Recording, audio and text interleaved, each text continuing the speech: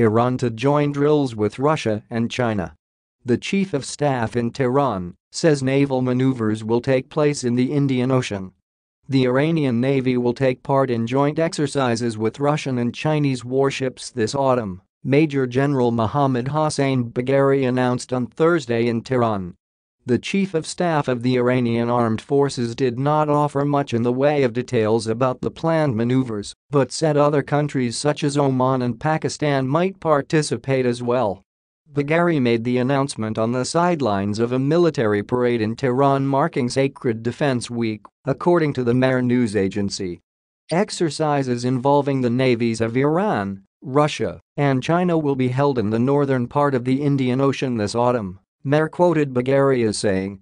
This would be the fourth joint exercise by the three navies since 2019, and the first since the escalation of hostilities in Ukraine.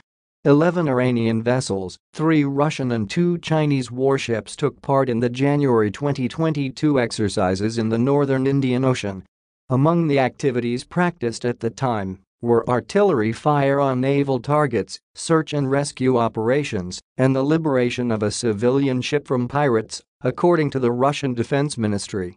Russia and China conducted a joint patrol in the northern Pacific, off the coast of Japan, earlier this month. A total of 8 ships from Russia's Pacific Fleet and the People's Liberation Army Navy took part in those maneuvers.